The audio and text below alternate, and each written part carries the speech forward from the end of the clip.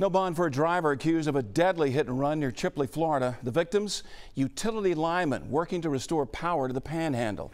It happened last night on State Road 77. Investigators say this guy, John Gadecki's pickup, hauling a trailer, ran off the road before slamming into those linemen, killing 2 at the scene.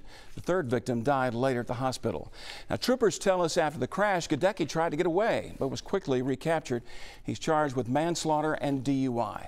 This is a story we were keeping you updated on with our breaking news push notifications. Be sure to download the free Fox 10 News app so you don't miss another alert.